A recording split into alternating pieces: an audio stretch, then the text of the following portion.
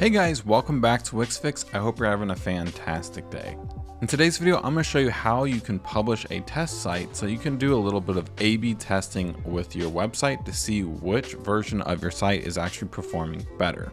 In order to do that, we're going to open up the editor. What you can do is come up to Site and go to Create Test Site. Now a little box is going to show up saying your test site is created, but we can go to the Release Manager and it's going to open up our dashboard settings. And inside that, you're going to see the test site right here. And what we can do is come over here and do Edit Exposure. Now what we'll see here is the version exposure is currently set to 0%. But let's say maybe you want 20% of your users that come to your site to test out this new version. So then you can go ahead and press save. So now your current live site, about 80% of your users are going to be on the normal site. However, your test version, 20% of the people are going to be going here. But let's say this site is actually performing better than your normal site.